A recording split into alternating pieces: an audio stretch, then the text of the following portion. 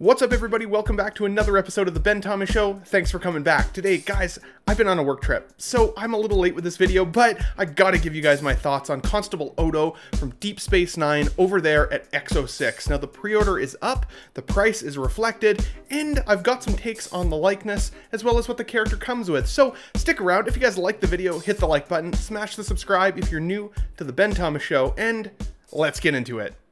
I give you Ben Thomas Showtime. Here we go.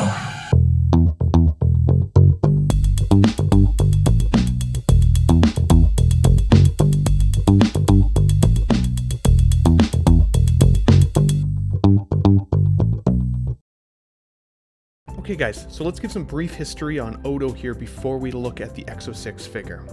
If you guys already know the history on Odo and you just want to skip to my thoughts on the Exo-6 figure, skip to about the 3-minute and 25-second mark.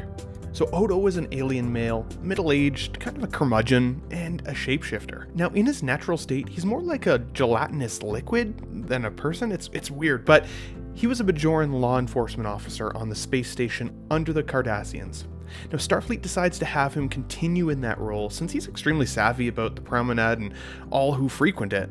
His backstory is, 50 years ago, with no memory of his past, he was found alone in a mysterious spacecraft that appeared on the Denorius asteroid belt.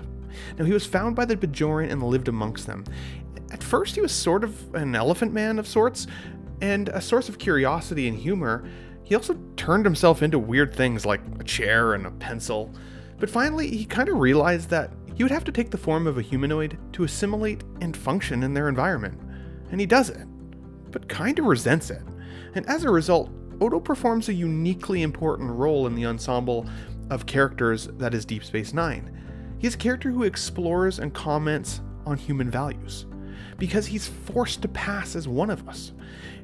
His point of view usually comes with a cynical and critical edge, but he can't quite get it right, this humanoid shape, though he continues to try. So he looks a little unfinished in a way, which is kind of why you're seeing this with the character's face for the most part. Now he's been working on it a long time. Someone might ask him, why don't you take the form of a younger man? His answer, I would if I could. He has the adopted child syndrome, one might say, searching for his own personal identity. Although he doesn't know anything about his species, he is certain that justice is an integral part of their being because the necessity for it runs through every fiber of his body. It's like a racial memory of sorts. That's why he became the lawman. He has a couple of Bajoran deputies, he doesn't allow weapons on the promenade, and once every day he must return to his gelatinous form. But that's just a brief history. If you want to know more about the character, I definitely suggest watching the show. They also have some pretty interesting novels that aren't technically canon, but do give a little bit more context to who he is as a character. And I kind of like it. To me, it feels a little more canon, even if it's not necessarily considered that by Star Trek fans. Deep Space Nine, it's definitely worth the watch. Let's talk about the 1/6 scale Exo-6 pre-order figure that we're looking at today, though. For the details, the pre-order end date is December 1st of 2023 for Odo here. The estimated delivery as of right now is the second quarter of 2024. Now, of course, that's dependent on where you get yours from. I recently got a Locutus of Borg from Sideshow, and that shit took forever. Something to consider. Now, it's coming in at $215 plus $25 flat rate shipping.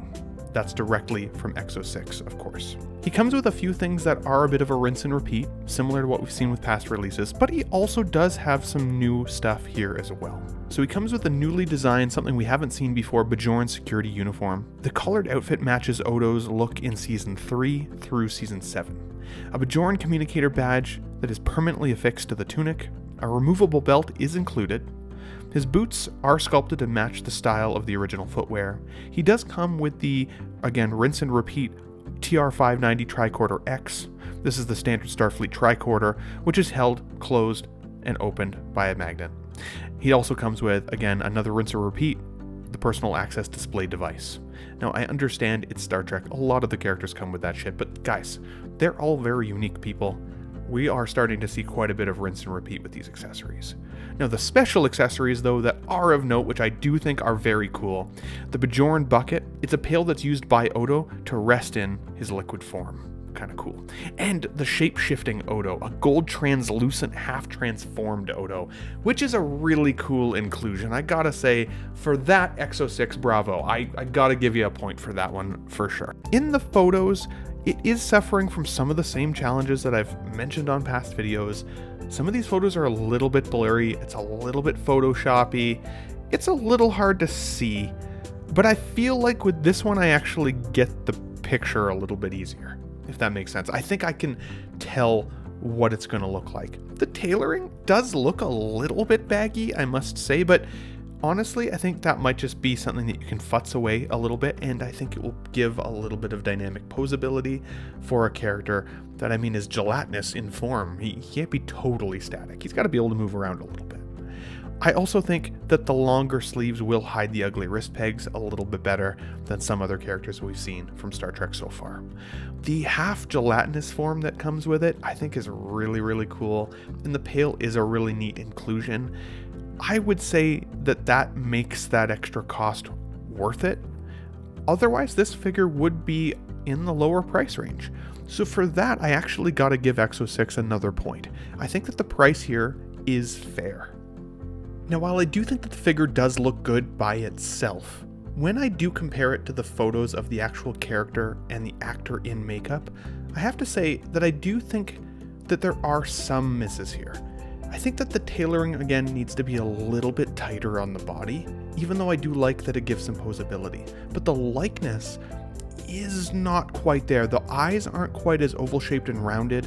The hair isn't quite the right color, and honestly, the head shape is also a little bit more slender and not quite as round as Odo's head was in the show. Now, I don't like comparing directly to a real-life photo because sometimes I think that that's kind of unfair, but in this sense, even though the character is a little bit unfinished, I feel like it shows poorly when comparing next to the actual photo of the character, for me. But guys, I passed the question back off to you. Are you guys thinking about picking this figure up? Yes or no? Do you think the price is reasonable?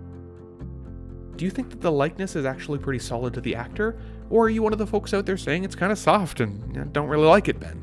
I'd love to hear from you guys down in the comments down below, as always, especially with regards to the Star Trek videos, because you know what? I love talking to Trekkies. I just do. It's a great time. You guys are the best. So guys, thanks for watching another Exo-6 pre-order video. I hope you enjoyed it. If you did, hit the like button, definitely helps the channel, and of course I appreciate it. But if you also are new to the channel, make sure you hit the subscribe so you don't miss out on any of these Star Trek videos or any other random ass content I put out there going forward. Guys, this is the Ben Thomas Show. Thanks for watching, everybody. I'll catch you on the next one.